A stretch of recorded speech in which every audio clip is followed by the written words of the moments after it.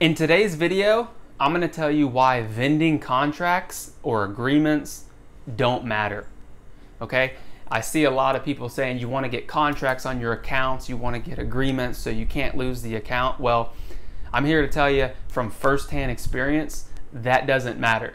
Contracts in some cases may help, but in the majority of cases, the only thing that matters in vending is service. If you're doing a good job, service, you're filling the machines, you're taking care of your customers, it's gonna keep you in the account.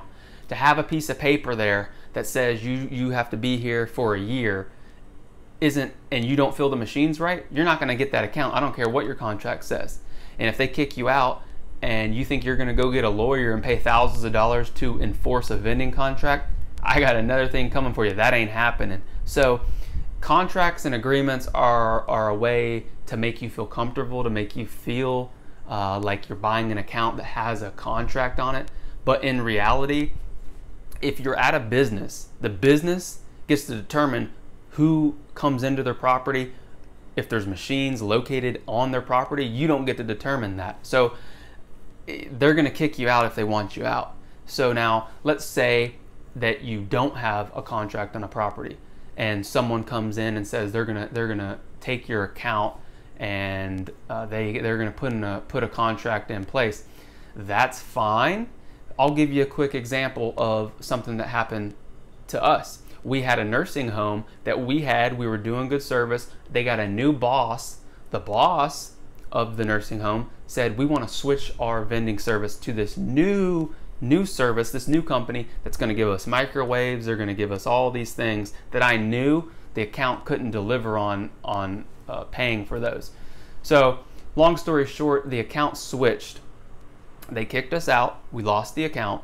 We didn't have a contract and they kicked us out. I said, no problem. We left on good terms. I said, if anything changes, let us know. So I checked in with them 3 months later. They had empty machines.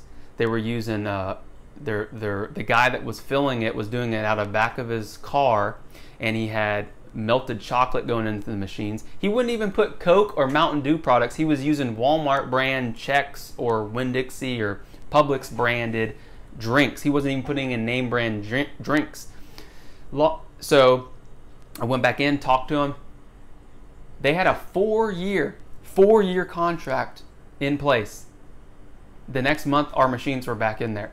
So he had a 4-year ironclad contract and everything was great. Guess what? Those don't matter. Service matters. So don't get lost in contracts and agreements thinking that they're the most important thing. The most important thing you can do to keep an account is provide great service and do the best you can with customer service. So that's my thoughts on vending contracts. Let me know in the comments what you think. If you're interested in learning more about the vending business, you can always follow our Instagram page at Hill Vending Services, where we post a lot of good content for you guys. So until next time, keep your drinks cold and your snacks fresh.